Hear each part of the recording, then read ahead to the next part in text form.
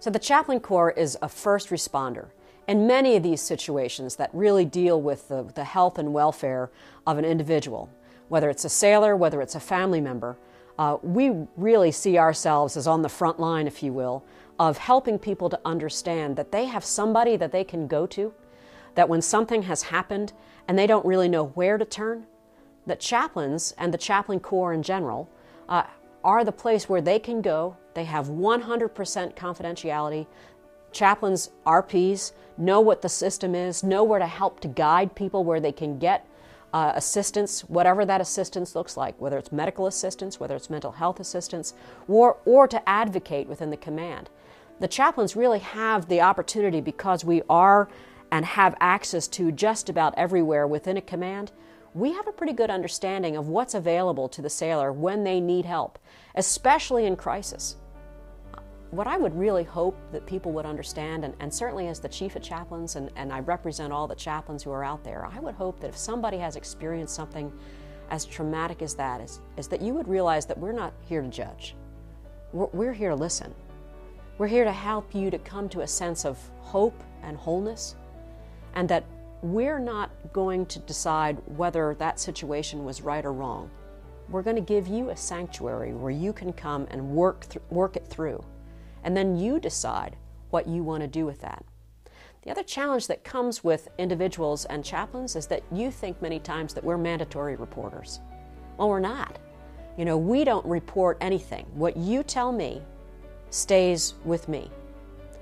What you tell any one of our chaplains, and oh, by the way, if you happen to tell a religious program specialist, an RP, you know, as you're trying to get an appointment with the chaplain, if you reveal something to that RP, the RP can't say anything either. We're not mandatory reporters. What we are, however, again, is an opportunity for you to kind of sort through what you want to do with that situation. Do you want to report it? They're going to help you to get to the people who are going to enable you to make a restricted report, or to the people who are going to help you make an unrestricted report. But we're not going to do it. You are. And we're going to stand by you, and we're going to come alongside you as you make that report or make that decision. And even if that decision is not to say anything, not to report anything, we're there to assist you with that. There's a reason why someone commits sexual assault. There's a reason why somebody creates an environment that is uncomfortable for the people around them. And it's because they're dealing with something deep, dark inside of them that they haven't reconciled with. If you are a perpetrator, you need to understand that chaplains are here for you too. I guarantee you don't like what you're doing. That may not have come to your conscience, but I'm certain it's in your subconscious.